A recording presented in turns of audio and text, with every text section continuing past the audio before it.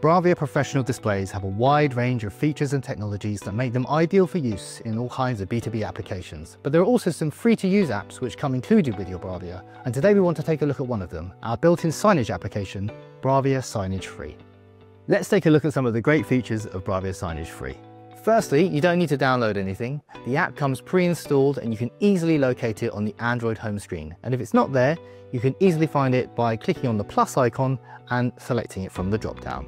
Once you're up and running, you can choose to play back your content directly from the USB flash drive, or you can select to save your content to the internal storage of the display and then play it back from there instead.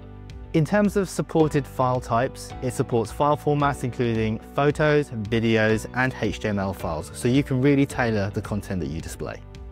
There are also various playback options too, like slideshow or presentation mode, and also the option to create custom playlists, allowing you to really structure the delivery of your content as you want. And you can also schedule when those playlists will start to play back, specifying a date or a start and end time, allowing you to ensure that the right content reaches your audience at the right time.